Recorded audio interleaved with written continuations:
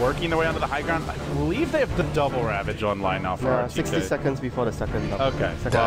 Do they even need one? Radiant's that's the bottom question tower right is now. done for. Burning and Showade, the twin towers for BG, just laying into this Drax. They will pop the Aegis here to start. Now working on Showade, he drops reasonably low, but they have to swap if he actually gets into danger. They'll throw it out now just to be safe. Burning now going to jump onto Bank Score. He actually doesn't connect on the waveform. He starts to strength morph. He's going to need backup soon. The host BKB going to wear off momentarily. Requiem follow-up. Oh my goodness, this is going to be ugly. Funnick dropping, Godlike on the run. Everybody from BG just pushing Na'Vi around. The death ward's still going, by the way. Phantom finally runs out of duration. Burning may die here, but a fresh cast and a new lease of life for Showade comes in. They'll bring down Godlike. Another team like BG smacking Na'Vi in the jaw and possibly just KOing them out of this game.